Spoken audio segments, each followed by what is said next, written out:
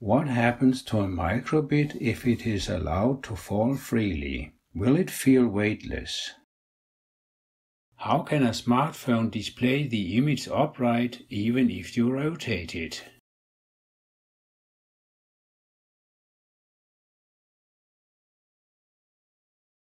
How does an airbag know when to inflate? Both a smartphone, an airbag, and a microbit contain an accelerometer. We will have a closer look at this item. The microbit to the right sends both x, y, and z values from the accelerometer to the other microbits. You can see that the readings change value when I change the position of the microbit to the right. Here you can see how the x, y, and z axes are located on the microbit. The z axis runs vertically through the microbit. And here you can see what values will theoretically be obtained when the microbit is held in different positions.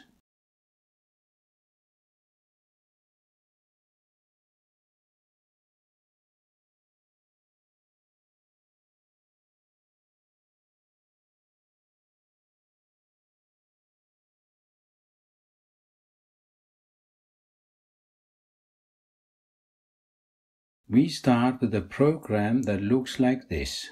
Together with the other programs in this video, it can be downloaded by using the links in the comments below. If you have watched my YouTube video, Microbit Measurements, you may find it easier to understand the program. At the top you will see an array of 3 entries where the x, y, and z acceleration will be read and converted into texts. By changing the variable press, you can decide which of the entries will be displayed. When an entry is selected, the length is calculated and the characters are displayed one at a time and passed on to microbit number 2. If running non-stop, the x, y, z values are constantly displayed one after another. By pressing button A, B, or both A and B, we can select what type of reading to display or select to run non-stop. Microbit number 2 contains this program. It receives the character from the microbit that makes the readings and passes it on to microbit number 3. The program for microbit number 3 is the same, but the numbers here must be changed, and the same must be done with the other microbits. Here you can see the program running non-stop and that the x, y, z values are constantly coming after each other.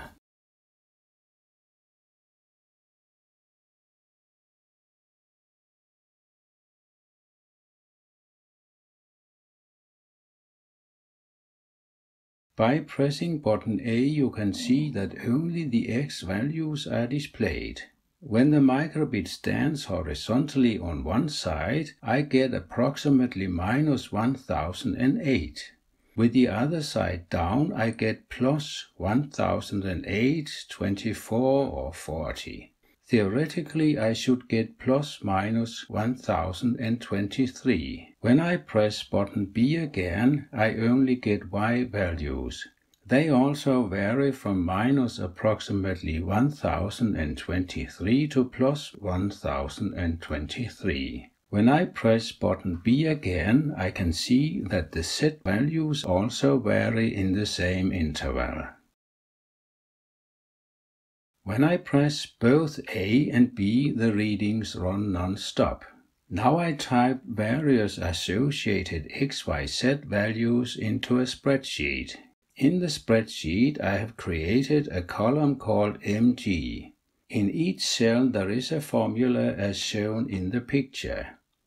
It adds the square of the xyz values and takes the square root of the total. Each time the result is above 1000 millig, no matter how the microbit is turned, but only if it is kept completely still. As you can see in the program, the microbit measures the acceleration in milli-g.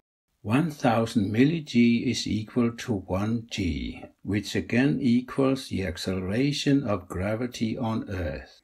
Thus, if a microbit measures an acceleration of 3000 milli-g, it corresponds to 3 times the impact you will get from the Earth's gravity. Now we will create a program that can perform the calculation from the spreadsheet and that can store a lot of data that later can be sent into a computer. The readings are stored in an array called list. For a start, it is empty. The entries are added gradually.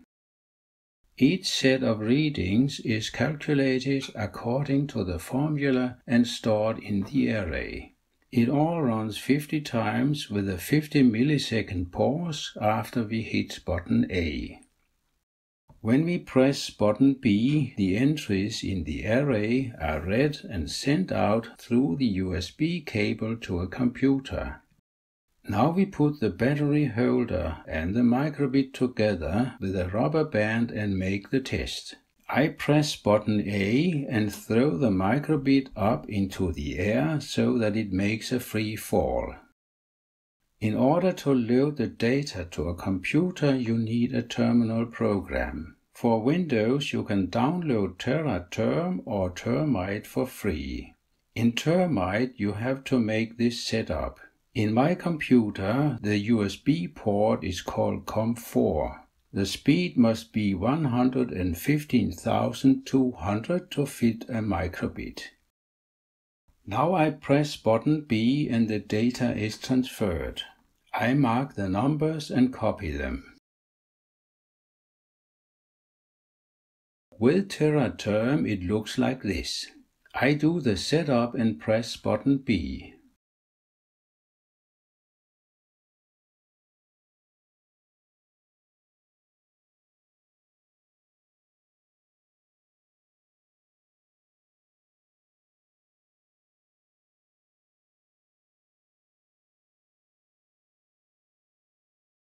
Now I choose Edit, select all and copy the numbers. Then I put the numbers into column A in a spreadsheet and ask to have a graph drawn. I will try to explain why it looks the way it does.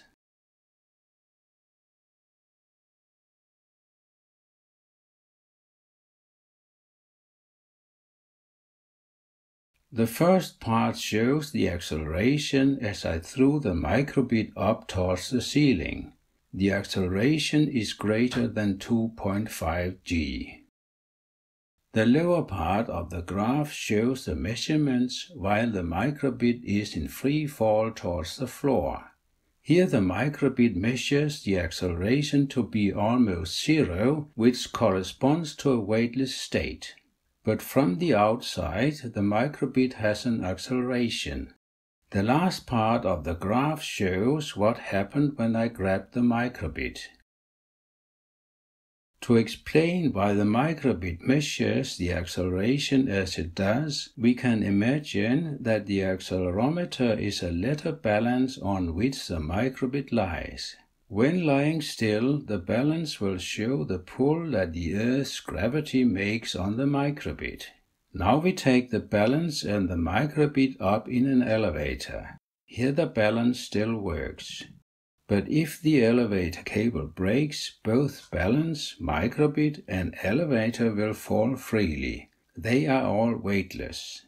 Until the elevator reaches the ground, the balance will show zero, and as seen from the elevator, there will be no acceleration of gravity. When people in a space station experience weightlessness, it is not, as many people believe, because that the space station has come out of the Earth's gravity. The explanation is that the space station is in free fall around the Earth.